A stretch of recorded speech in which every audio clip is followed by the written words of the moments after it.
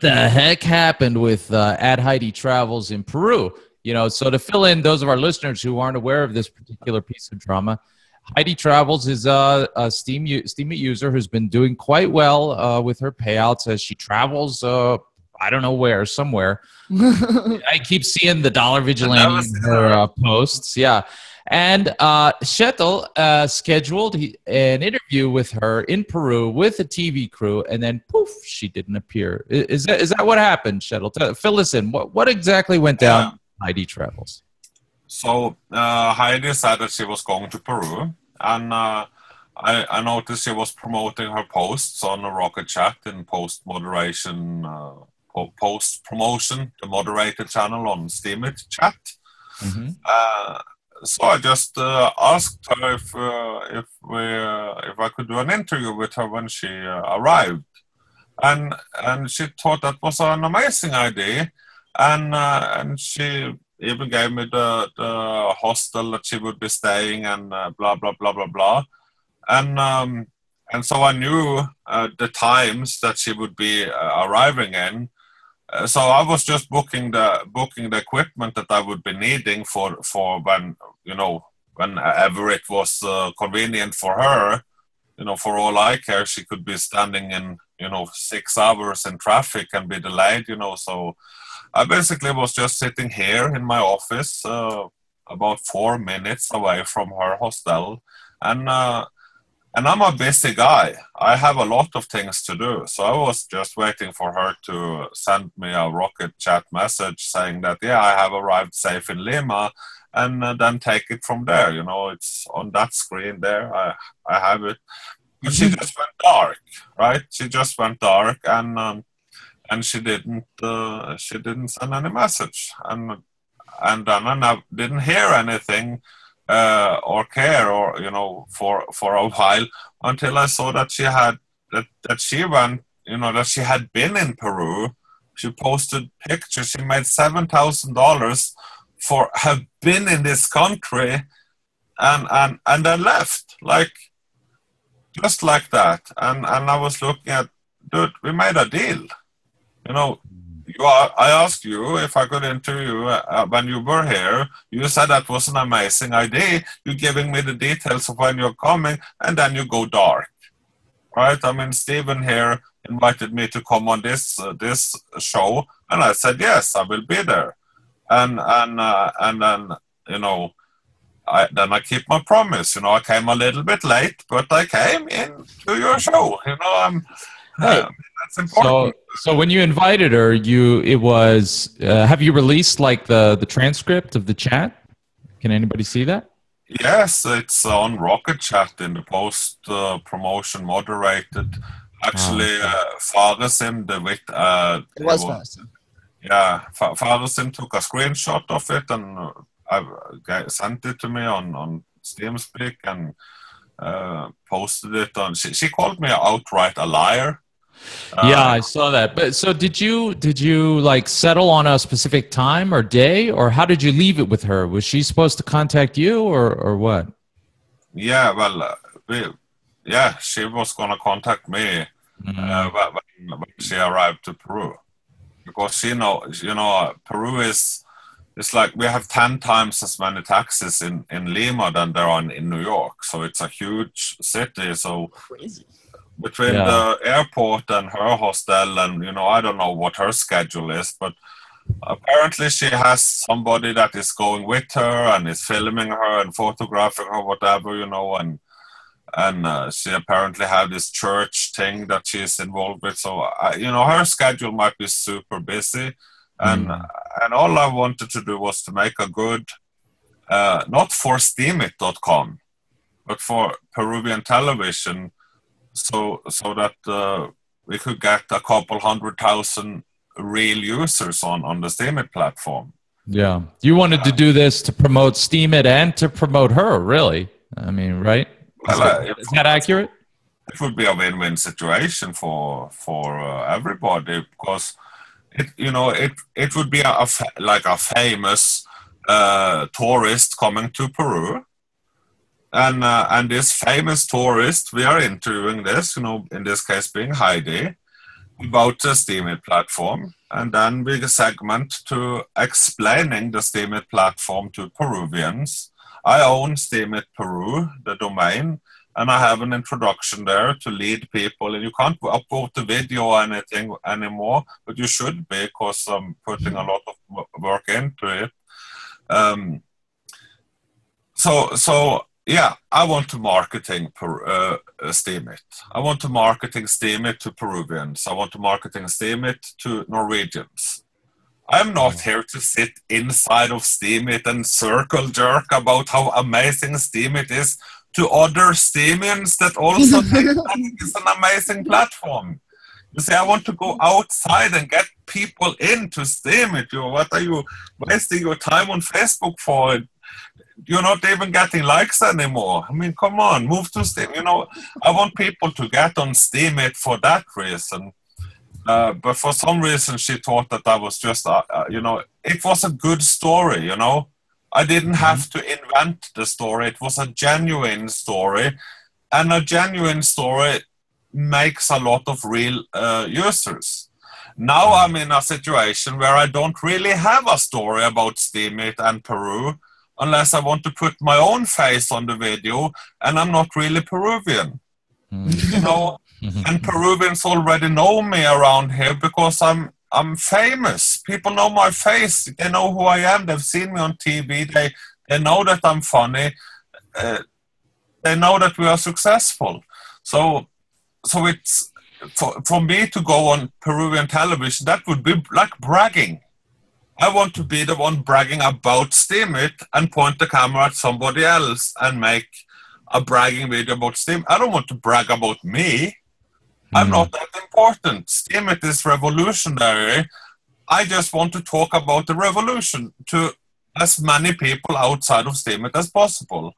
And my media is mass media and television, and yeah, so I got a bit angry with her because she didn't keep her appointment, and she didn't like that somebody could be angry with her about that. So she said something back, and that she would be praying for me. Right? Yeah. No, that's it's the freaking backhanded. God, please let Fish Ticket not be such a douchebag asshole. Right? Yeah. Please pray for his soul. Oh, jeez. Oh, I saw her post. I saw her post, and she said, and she says, apparently there was a man in Peru who's insanely jealous. I was interviewed with Dollar Vigilante. Like, when you start off a post telling me what the motives of the other person are, that right there tells me, like, okay, you're not presenting facts to me. You're trying to appeal. You're trying to pass by the facts and appeal to my emotions, And also by mentioning Dollar Vigilante, I feel like she's trying to appeal to all the fanboys of him. So that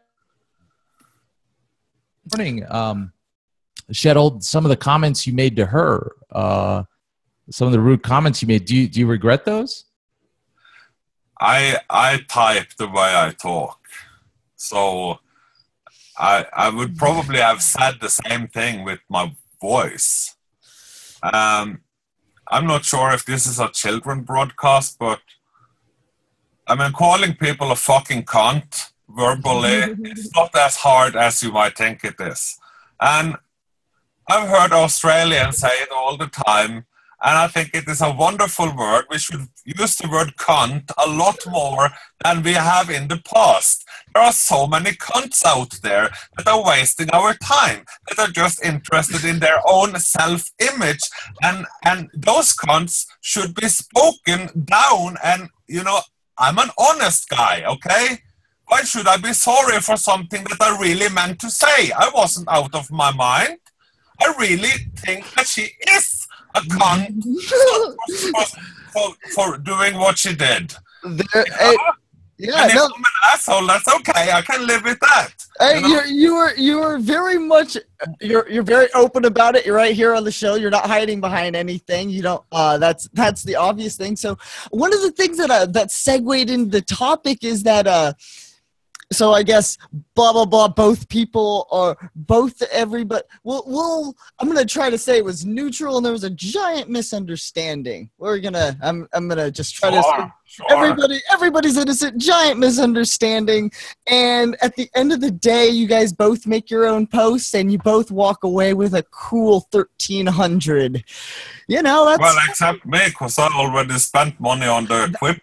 You know, that's right. what I'm never gonna see again. Right. I mean, I imagine you might have made some. You might have made some, not necessarily full. You have to understand one thing that really happened. Okay, there was multiple things that happened.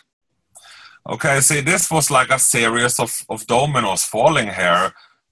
So let's start with the first one. Okay. So I noticed that this brand new cryptocurrency user, Stella Bell, the number one in reputation on Steam, started talking warmly about the scenario amp, even writing a post about how they had solved some of Steem's problems.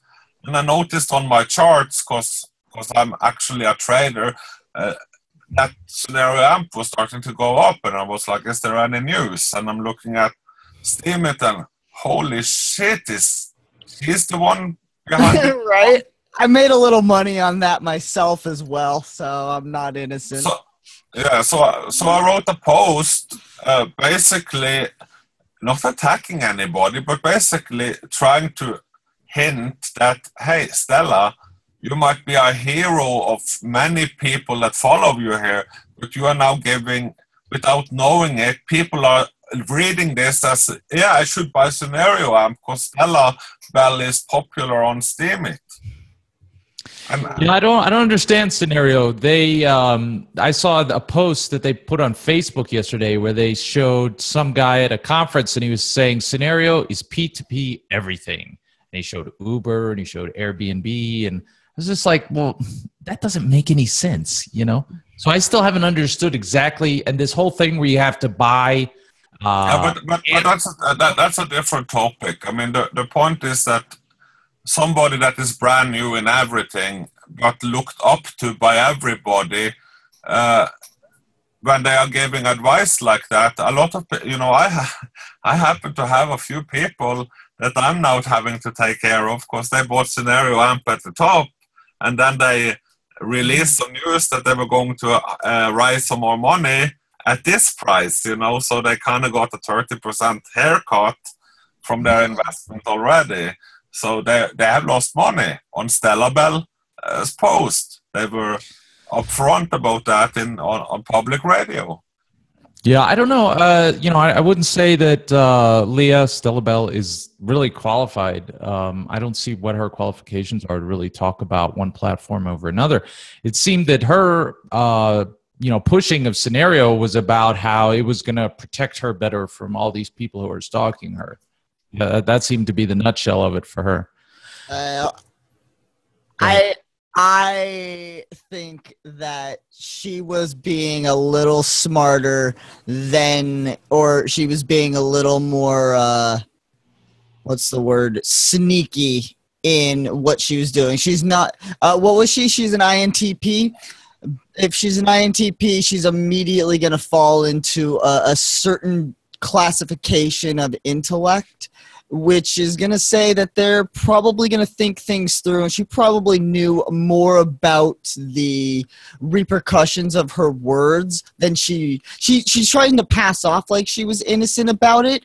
But you know what? I've seen the fucking charts 1,000 times. A classic pump and dump looks the same on every chart, and there was an absolute correlation between the rise in Scenario and that post that let me know, oh my God, if she didn't come up with the idea, somebody gave her the idea to leverage her words so that they can pump Scenario. And I'm thinking that there's, you know, if she was innocent, okay, but she was being guided by somebody who knew how to make money, and she was totally on board of making shit tons of money and stealing. That's what a pump and dump is. It's stealing from a shit ton of people, just because you're able to leverage a solid amount of money there. She is not innocent. Come on. I looked through her posts. You know, I finally took 2 hours of my time to actually read what the woman has been writing. And I stopped at 2 of her earliest posts, you know, the most honest ones. Number 1 being, I used to be a car salesman and I accidentally ripped off a friend once. All right, so you used to be a car salesman and you used to rip off your friend. What else we got? Right? But I find it interesting. I find it interesting. Then I find the second post from the early days. When I was rich, she writes in the headline, I used to go shoplifting. Oh, so you are a thief too. All right? You rip off your friend, you sell used car, you're a thief, and you are the one giving us advice, and you have the highest reputation on Steem. It was a wonderful platform this is. And for me going out, you know, even speaking up against her, Tuck Feeman, that is right below Stella, started flagging my posts. And I was like, what the hell is this kind of power? You know, these people at the top is now trying to take me down. So I had to fight the power. Sorry, Tuck, nothing personal. But when you used all that power against me, there was no way I could let you in. Okay, but Shadow, when you talk about, when you criticize Stella Bell and Tuck Feeman, that's just the real world equivalent of flagging things that you disagree with. I mean, you're talking them down, so you're trying to affect, which, you know, you have your case for it. I'm not criticizing it necessarily, but what you're doing is you're affecting their real world reputation, or trying to, in the same way that a flag on the platform, for any reason, attempts to modify the in-system reputation.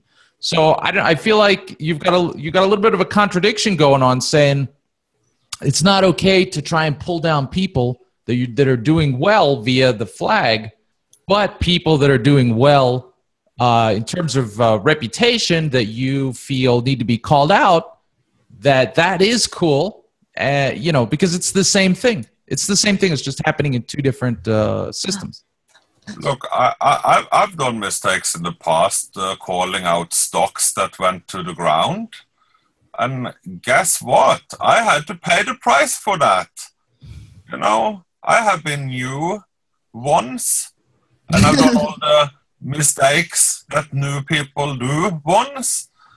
And you know, it is just in her own best interest that she wait a couple of years and learn before she go out and start writing about financial advice, because she's new and she's doing mistakes. And I never meant to attack her in any way. But when I'm getting attacked by like a botnet of flaggers and fans or whatnot, by the, you know, not by regular users, but by people that have, you know, real power, you know, I mean, I'm like, all right, I have to deal with that. It's a different situation. It makes you kind of a little, I guess it would make you kind of a little, not edgy. It would make you a little, what's the word? I guess you have to hold yourself back from calling out those above you in some capacity. In that regard, you know, if somebody, this whole system is based on integrity. It's something I keep bringing up throughout the episodes, and if you don't have integrity on this system, the system's gonna hurt you. But when you have I'm not saying that the people at the top don't have integrity, but it does seem that they can lose integrity without the system really punishing them until somewhere along the line they do have to. The formula does calculate or does take away from that power. You know, it's integrity is a big one on this platform to me. If a lot of people aren't, oh, go on, George. Oh, I'm sorry. I didn't mean to cut you off. I was going to say, I really appreciate Shuttle for his plain spokenness. There needs to be more of that. There needs to be less roundabout bullshitting. There needs to be more directness. But at the same time, I think, Shuttle, you're exceeding the mark a little bit, by like calling people cunts. I think you're exceeding a little. Look, like it's a bit ironic. It's a bit ironic actually to talk about etiquette, at the same time with the same person who's saying you're a cunt, So I'm a plain-spoken guy too. I'm okay with people calling me a cunt. I have no problem with that. But do you want to be a part of a community where everybody's calling each other cunts? Because you said you have some problems with the Steem community. Look at Australia. Everybody calls each other cunts all the time in Australia, and it's the happiest people in the world. What's wrong with the word cunt? What is wrong? What is wrong is people are so thin-skinned that they can't take it. I mean, you're an ENTJ, right? So what? Yeah. Well, see, you guys are very. I'm an INTJ, so we're kind of like cousins in that sense. I'm pretty blunt, but you're even more blunt. Not everybody can handle that. You see, not everybody can handle it. No, but they have to. I mean, they don't have to. They don't have to. That's you forcing your preference on them. I mean, you can say whatever you want, but also other people have the right to downvote you and to flag you and whatnot. That's just how the system works.